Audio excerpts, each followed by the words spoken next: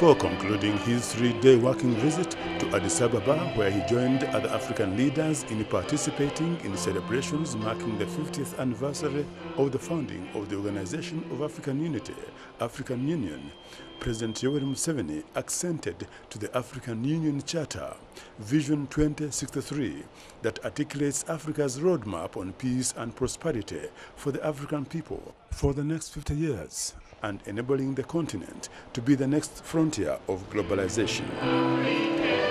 The president had earlier in the day addressed the AU summit, where, commenting on the International Criminal Court question on Kenya, the Ugandan leader recommended that the ICC drops cases against top Kenyan leaders because the tribes which caused the violence 5 years ago are the same tribes which united and voted overwhelmingly for Uhuru Kenyatta as their president. Mr. Museveni wondered what the ICC problem was when the Kenyan people had spoken through their vote.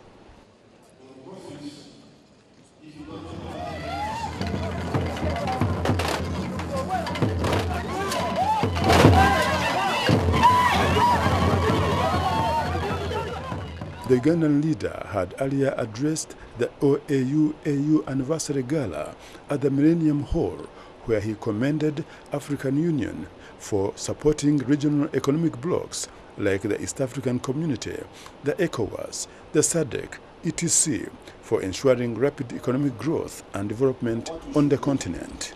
We have attempted economic integration with ECOWAS, COMESA, East African Community, SADC, etc. This is good. This is one of the factors. The African economies are now growing at the rate of 5% per annum, while some other parts of the world are growing at miserable rates. He paid glowing tribute to the founding fathers of the Organization of African Unity 50 years ago for their determination in fighting for Africa's independence and to defeat white racist and apartheid regimes in Southern Africa. Thank you very much. While in Addis Ababa, President Yoweri Museveni held talks with President Jacob Zuma of South Africa, who came to meet him at his residence. The two leaders discussed matters of mutual interest.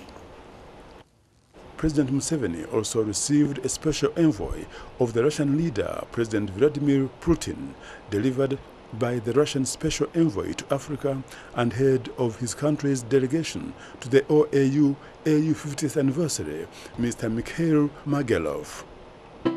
President Museveni was accompanied to Addis Ababa by the Minister of Foreign Affairs, Honorable Sam Kutesa, MPs Tom Azoa of Moyo West, Jessica Ababiku of Adjumani, and Grace Byarugaba of Isinjiro. I'm David Mtebire reporting.